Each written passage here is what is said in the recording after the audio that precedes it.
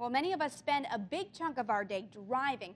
Whether you have your own car or take a bus, traffic is an unavoidable part of every day. That's right, but as KAGS HD News reporter So Young Kim shows us, the city of Bryan is doing something to change that, hopefully making your commute more efficient. We've all been there, spending too much time sitting in traffic. I live out of town, but when we come into town, it's always congested.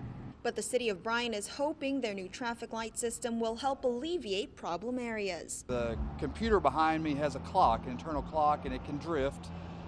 Even if it drifts a few seconds a day, it can throw off timings from one intersection to the next. So now our communication system keeps all of our clocks synchronized. About half of Bryan's 66 traffic signals now run on a new wireless system, thanks in part to a stimulus grant the city received in 2010. But some drivers haven't noticed a big difference in traffic flow. Well, pretty much so it's about like the same waiting time, really.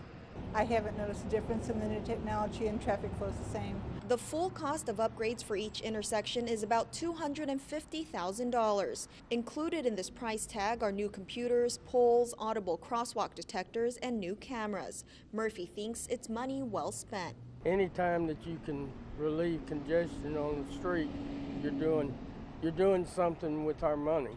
Bryan eventually hopes to get all city traffic lights on the new system. It's just a matter of funding.